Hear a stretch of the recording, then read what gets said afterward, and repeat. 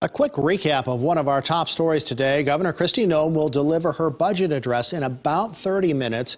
KELOLAND's Dan Santella is at the Capitol in Pierre and joins us now with a preview. Good afternoon, Dan. Hey, Tom. Yep, here in Pierre in the Capitol building. It's going to happen here in the just on the other side of the rotunda from the House of Representatives here in the South Dakota State Capitol. 1 o'clock, we'll be live streaming Governor Noem's budget address. We'll have that for you on KELOLAND.com. I just waved hi to Bob Mercer. He's going to be helping our coverage here. So what happens is the governor will give her formal budget recommendations eventually next month. That'll go to lawmakers, and they will craft a budget that can pass the House and the Senate and eventually get the governor's signature. But that's the long game. For now, we hear the recommendations at 1 o'clock Central Time. We'll have coverage for you. I'll be right here looking down and listening. I'll live tweet it for you. And then on KELOLAND News at 5 and 6 o'clock tonight, you can expect coverage and reaction from Governor Noem's budget address. Reporting live in the South Dakota State Capitol in Pierre, Dan Santella, KELOLAND News.